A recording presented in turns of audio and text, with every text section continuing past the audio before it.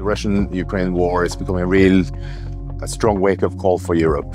So this is why the European Sky Shield Initiative was established, the ESSI, so that countries can have more air defense in a shorter period of time, more affordable, and we can also have standardized systems, so the capability will increase. We deliver our TRML-4D radar as part of that system, and it has performed very well.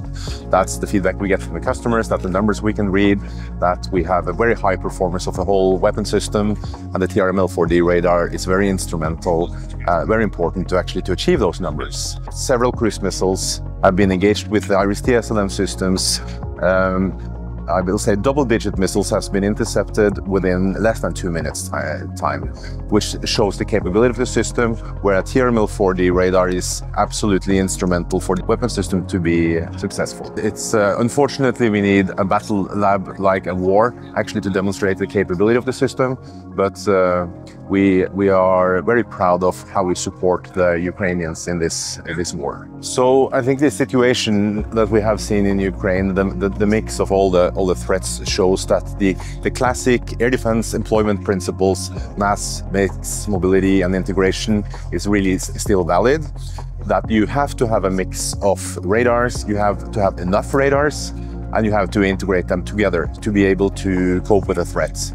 So when we come in with the TRML-4D, which is a C-band radar for air defense, we have the SPEXO radars, which is short range for drones, and we also have into this mix, we would also like to bring in the passive radar, which you can see on this screen, where we have TwinVis, which is actually a complete passive radar, and it's also able to detect very small size targets where other radars may struggle. So the mix of radars is so instrumental, so important. This is not only about weapon systems and having the weapon systems, but of course you need to invest in your weapon systems and your capabilities.